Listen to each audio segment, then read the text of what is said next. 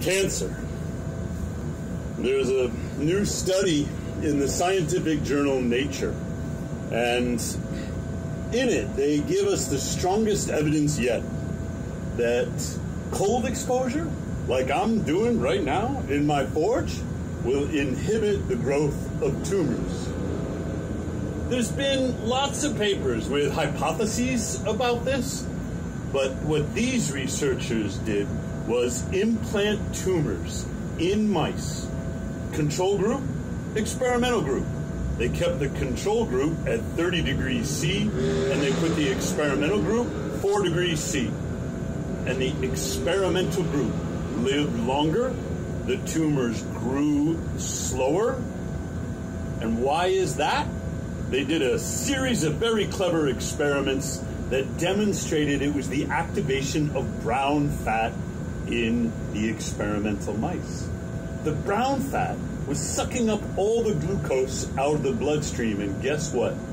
Cancer needs glucose to metabolize. You can read more about it. Thomas Seyfried, probably the world's most eminent scientist on cancer as a metabolic disease, not a genetic disease. According to Seyfried, the metabolic disorder happens first, and then the damage to the DNA.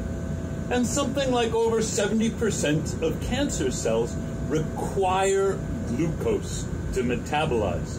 So one of the worst things you can do for your cancer risk is eat too many carbohydrates, become insulin resistant, live with elevated glucose levels, and there's lots of good epidemiological data on this. But this new paper is so robust.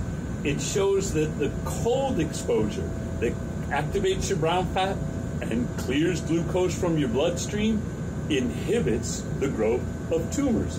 I've gone through this whole book by Seyfried, Cancer as a Metabolic Disease. He never once mentions cold exposure. This paper is potentially revolutionary, except that people have suspected this for a long time. It just doesn't get any attention from the NIH or from the National Cancer Institute because it goes against radiation, drugs, surgery, and the standard allopathic treatments for cancer. What Seyfried does go into is ketones and ketosis. There's a couple of good papers that show ketone bodies in vitro, that is, in the test tube, in the lab, will inhibit the growth of cultured up tumors. And so Seyfried and some colleagues did a couple of studies where they used exogenous ketones to inhibit the growth of tumor cells in the body. Imagine that. Eating the ketones increases ketone levels in your bloodstream, and the ketones in your bloodstream inhibit the growth of tumor cells. Seyfried doesn't talk about cold exposure, and the cold exposure study by Secchi et al., it doesn't talk about ketones. But when you put the two together, you come up with a powerful explanation, the most convincing evidence yet for why some of the people we know who use deliberate cold exposure, like Dean Hall, reversed or resolved their incurable cancers.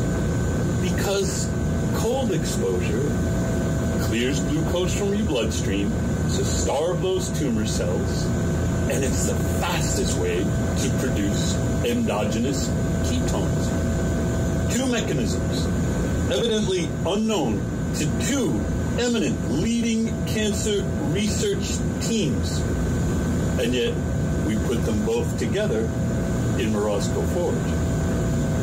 You can read more about it in an article we've posted in our journal.